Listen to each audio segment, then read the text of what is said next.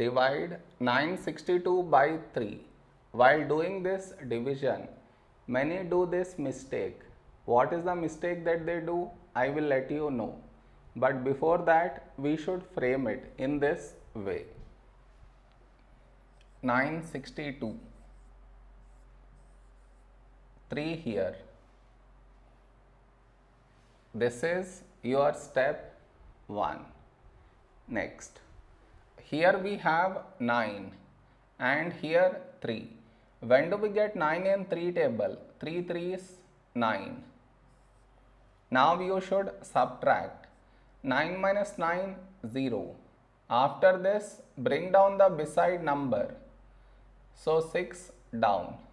Now 6, when do we get 6 in 3 table? 3 2s 6. Now you should subtract. 6 minus 6 0. After this bring down the beside number. So 2 down.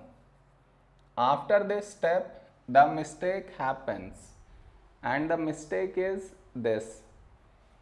Here we have 2 and here 3. 2 is smaller than 3.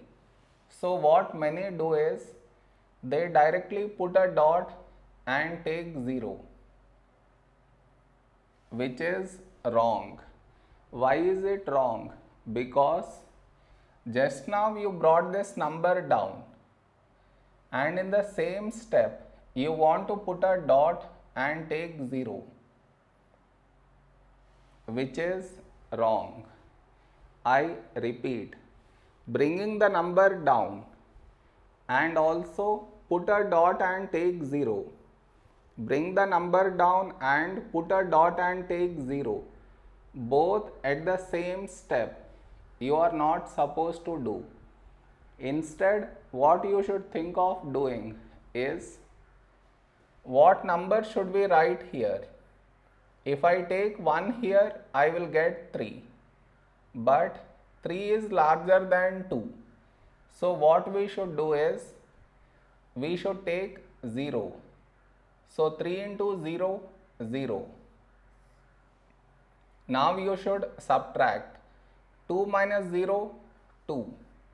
Over here we did not bring any number down and 2 is smaller than 3. So now you can put a dot and take 0.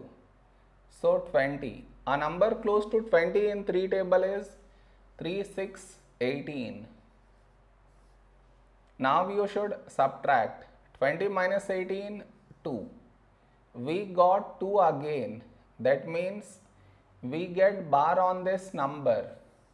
So this is our quotient. Did you understand where the mistake happens? You should not do that mistake.